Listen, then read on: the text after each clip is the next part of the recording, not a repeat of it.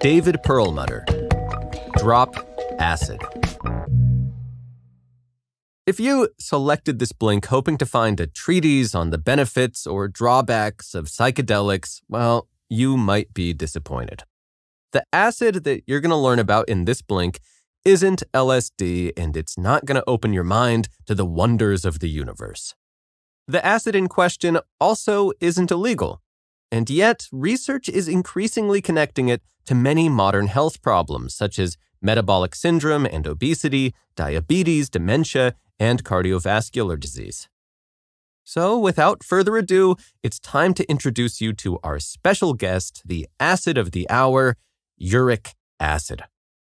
As you'll soon learn, uric acid isn't something that we consume. It's made in our bodies. But certain foods, drinks, and even lifestyle habits influence how much of it our system produces. In part 1 of this blink, you'll learn about the main suspect, uric acid, where it comes from, what it does, and why many of us seem to be getting way too much of it these days. In part 2, you'll learn about the nutritional accomplices, those foods and drinks that can really push your uric acid levels over the top. And in part 3, you'll get the solution: how to prepare a 3-week meal plan following the author's LOVE diet, that's LUV for lower uric values, to help you minimize uric acid-causing foods and maximize acid-dropping foods. Finally, as a little treat at the end, you'll get a day's worth of the many recipes listed in the book to try at home. Are you ready? Then let's go drop acid.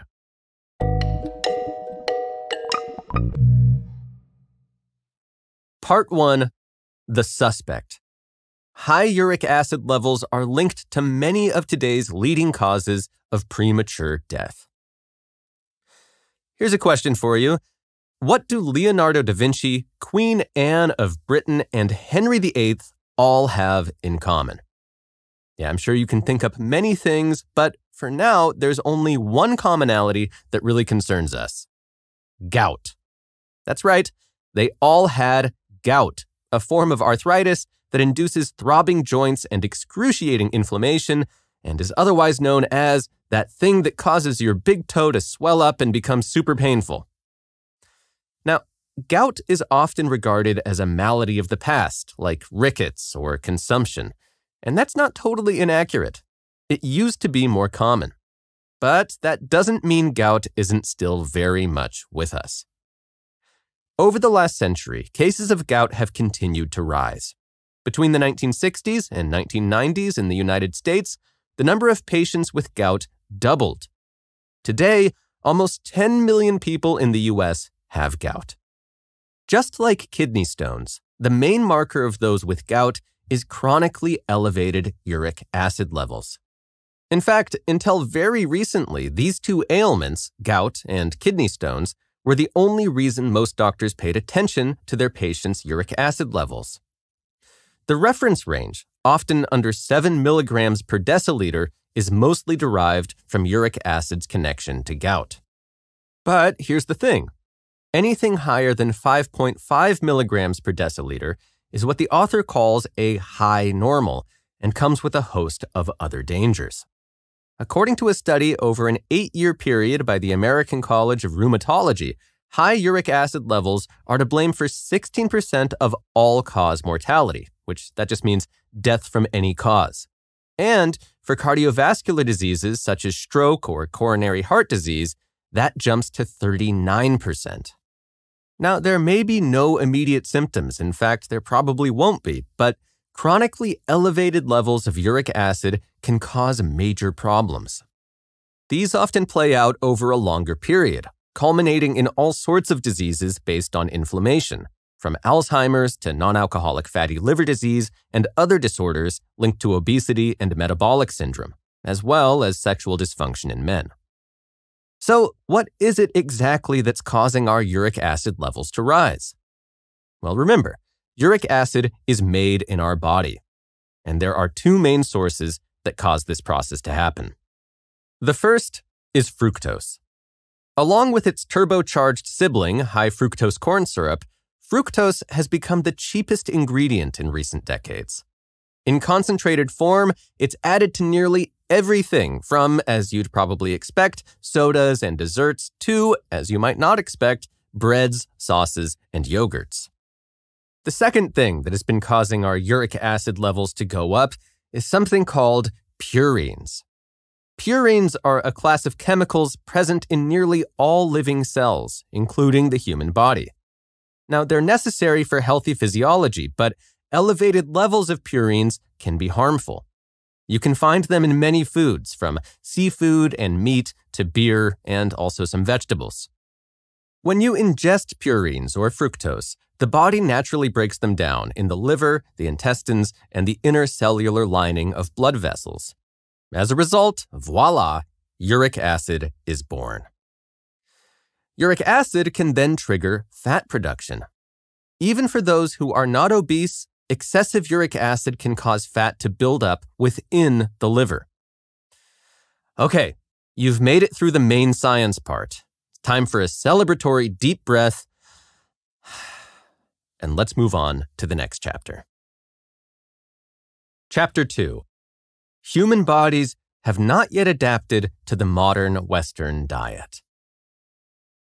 Think back tens of thousands of years ago to the time when your distant ancestors were still hunters and gatherers.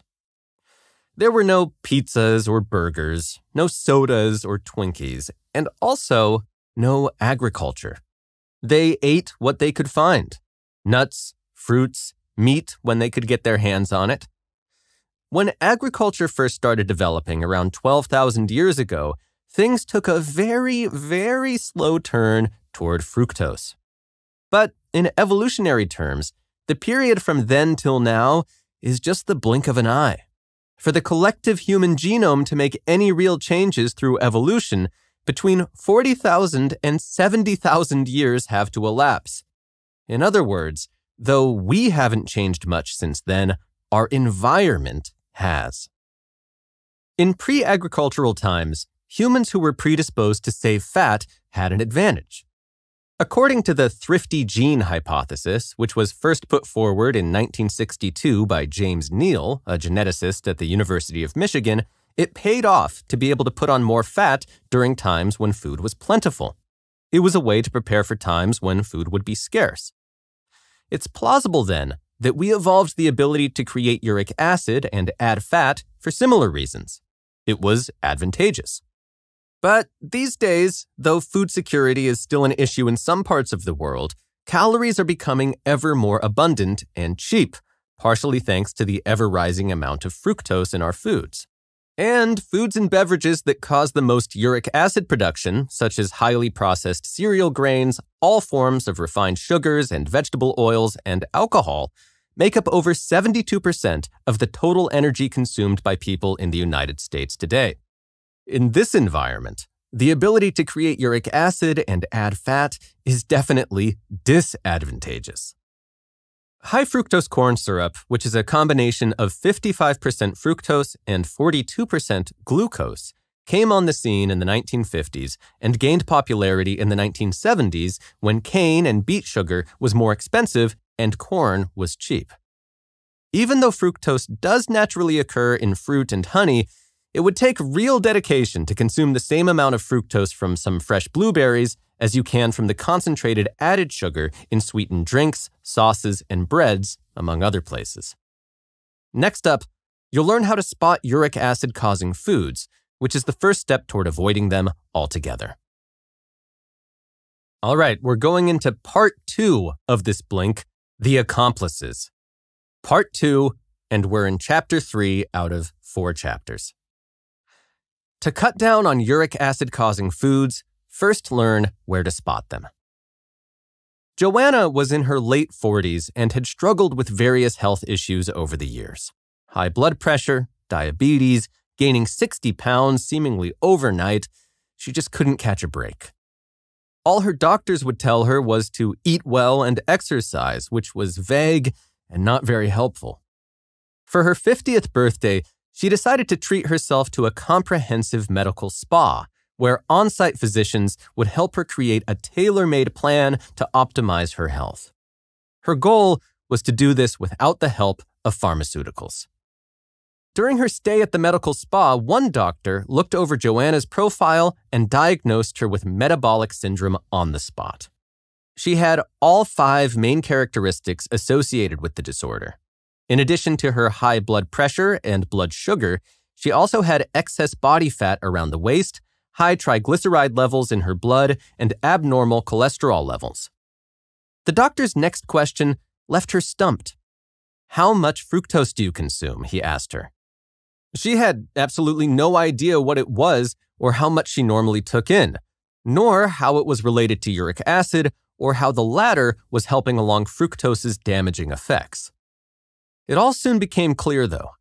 While she generally ate healthy food, she had a weakness for sugary drinks. In recent decades, there have been heated debates and expensive lawsuits about whether fructose is healthier than sucrose or table sugar. Big Corn and Big Sugar both went to bat, trying to prove in court that they were, in fact, the healthier sweetener. The science, however, has shown both to have a similar effect on blood sugar levels. And predictably, it's not a good one. Over time, Joanna was able to find the culprits, cut out sodas and other sources of fructose, and get her weight under control, all while improving her other health conditions. The trick is to avoid processed foods. See, unprocessed food only contains small amounts of fructose.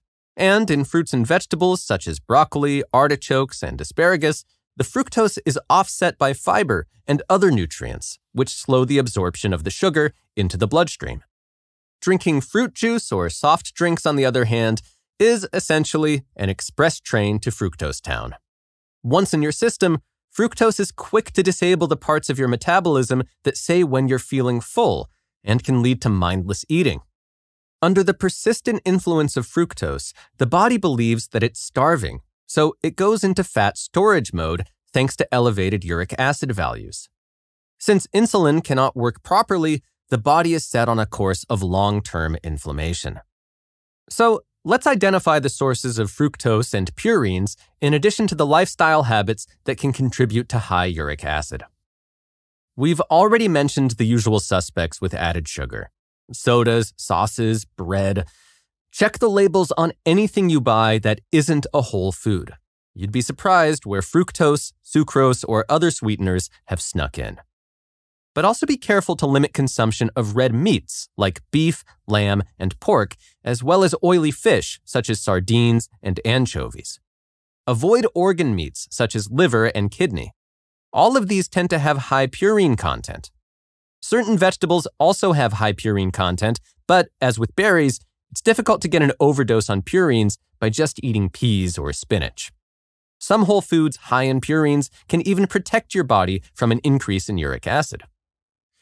You should also try to eliminate gluten in all forms, as well as refined carbohydrates, added sugars, and MSG. Most artificial sweeteners, such as those in diet sodas, can also raise uric acid levels, even though they don't tend to impact blood sugar in the short term. Also, beware of salt. Too much salt has been linked to cognitive decline and an increase in obesity, insulin resistance, and metabolic syndrome. The average American eats 10 grams of salt a day or more, while medical experts advise to eat less than half of that. In the place of these acid raisers, eat mainly plant-based meals with whole fruits and vegetables, nuts and seeds, extra virgin olive oil, and organic eggs. Make sure to incorporate acid-dropping foods and drinks such as tart cherries, broccoli, sprouts, and coffee. Alcohol in its various forms also raises uric acid levels. Beer causes the greatest increase, even greater than liquor. Luckily, moderate wine consumption is associated with a decrease in uric acid levels in women. In men, it causes neither an increase nor a decrease. Take a moment to check your medicine cabinet as well. Are you taking aspirin, niacin, or testosterone supplements? What about diuretics? These can also raise uric acid levels. The author suggests taking some supplements to lower your uric acid levels, such as quercetin, vitamin C, or luteolin, but be sure to check with your physician before making any big changes. And finally, sleep and exercise. According to a 2019 study, there's a strong inverse correlation between how long you sleep and how high your uric acid levels are. Getting enough sleep was associated with lower levels, suggesting that sleep plays a role in regulating the rises and falls in uric acid. It would make sense, since most gout attacks also occur during the night. A 2017 study suggested that pre-diabetic adults getting less than 6 hours of sleep had a 44% greater chance of developing diabetes. The risk for those getting less than 5 hours of shut-eye was 68%. So, in short, in your fight against uric acid, the Z's are your friend. Part 3, the solution. This is the final part of this blink, and it's also the final chapter, Chapter 4. By committing to the Love Diet for 3 weeks, you can get a taste of the healthful benefits of dropping acid. At this point, you've heard some of the science about the dangers of elevated uric acid. Perhaps you've even approached your doctor or gone through your past blood work to check where your levels stand. The good news is that just like with blood glucose monitors, home uric acid test kits are affordable and accessible. If you're ready to embark on a 3-week journey to lower your uric acid levels through diet and lifestyle changes, then listen on. The Love Diet, and again, that's LUV, LOVE, which stands for Lower Uric Values, is designed to do just what it says: lower your uric acid levels. Its goal is also to help you get in the habit and routine that promotes low uric acid, so that once you get it down, you can keep it down. Check with your doctor before starting any of this, especially if there are any pre-existing health issues that you need to watch out for. If you have a test kit for both uric acid and blood glucose, test yourself before the first day to have a baseline and track your progress. The author recommends doing a 24-hour fast before the first day to start the week with a clean slate. It's very simple. For 24 hours, don't eat any solid food or consume caffeine. Just drink lots of water.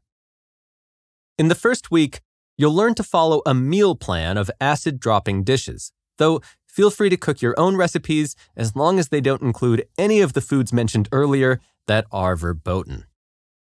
Of the following, you can eat as much as you want. Healthy fats, such as extra virgin olive oil, sesame oil, coconut or avocado oil, ghee, and organic butter. Then there's coconuts, olives, cheese, cottage cheese, nut butters, and nuts, especially walnuts. There are no limits on herbs and seasonings, as well as kimchi, whole fruits, and vegetables. Don't forget leafy greens and legumes such as black beans, lentils, chickpeas, and kidney beans. If you really need an artificial sweetener other than a drizzle of natural honey, the author recommends allulose. According to some research, it does not have a negative effect on blood glucose levels. The following recipes are just a sample day in the life of the Love Diet. The rest are listed in the book and on the author's website, drperlmutter.com, and can be adapted for a ketogenic or vegetarian diet. On some days, consider skipping breakfast to add some time-restricted eating, also known as intermittent fasting, to your regimen. But not today. Today's breakfast is coconut pudding with 1 or 2 eggs, either soft-boiled or hard-boiled.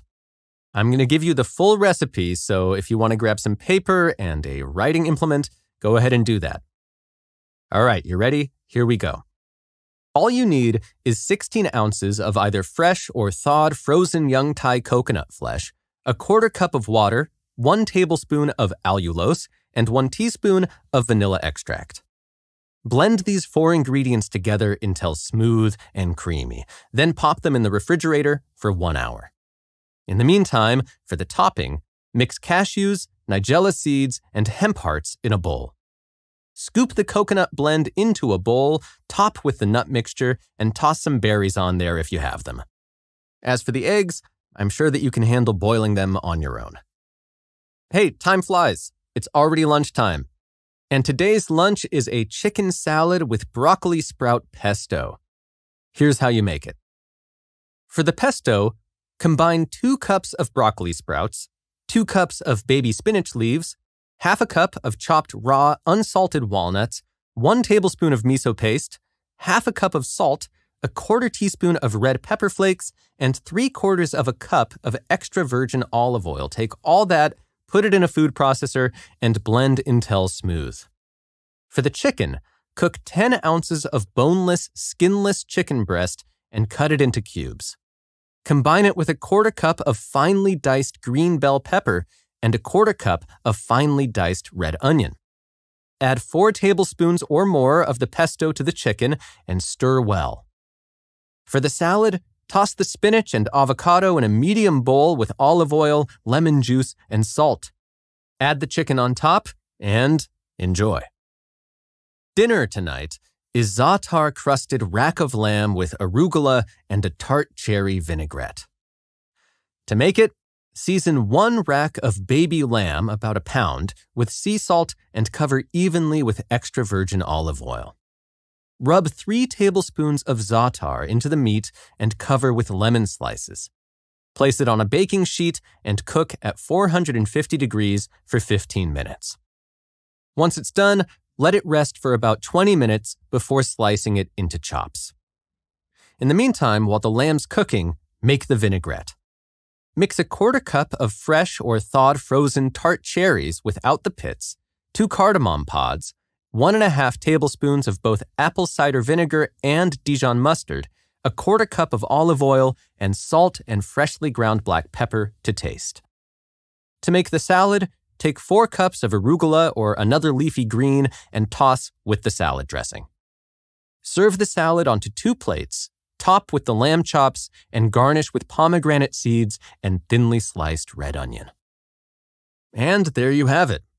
A gourmet day in the life of a not-so-average love dieter. I hope you enjoyed. So, just in case all that talk of delicious food was a bit distracting, you'll remember that we're on a 3-week journey to lower your uric acid levels through diet and lifestyle changes. The first week is all about diet. It's about establishing a meal plan of acid-dropping dishes, just like the ones that you learn to make. In the second and third weeks, you'll continue with the meal plan and focus on optimizing your sleep schedule while also making time for regular movement, whether it's intense exercise or just getting up from your desk every hour. Week 3 is about looking at your rhythm, your life, and your goals. Looking back over the first 2 weeks, what did you find most challenging? Did you frequently struggle to resist your favorite less-than-healthy foods? Or perhaps it was especially difficult to dedicate regular time to exercise. Try to hone in on your biggest weaknesses and write down what specific things you can do to overcome them. Come up with a few non-negotiable goals that you'll be able to stick to, such as completely avoiding sweetened drinks, or creating the right environment for yourself to get quality sleep by, for example, leaving smartphones or other devices outside of the bedroom. Going forward, try to take some time each week to self-assess and plan. By being organized about meals, sleep, and movement, you won't only drop your uric acid levels, you'll have that much more free time to devote to the other goals that are most important to you. You just listened to our Blink 2, Drop Acid by David Perlmutter. Here's a very quick recap. Uric acid is a big deal and a big problem. The more processed foods we eat with their added fructose and high purine content, the more we're setting ourselves up for health issues down the road, from obesity and liver disease to ADHD and dementia. By adopting the love diet and changing what we eat, how we move, and how well we sleep, we can prevent some of these problems from emerging, or, in certain cases, reverse their course. Thanks for listening to this Blink. I hope you enjoyed yourself. If you did, or if you didn't, please consider leaving some feedback. We always love to hear what you think. Thanks again, and I'll see you in the next Blink.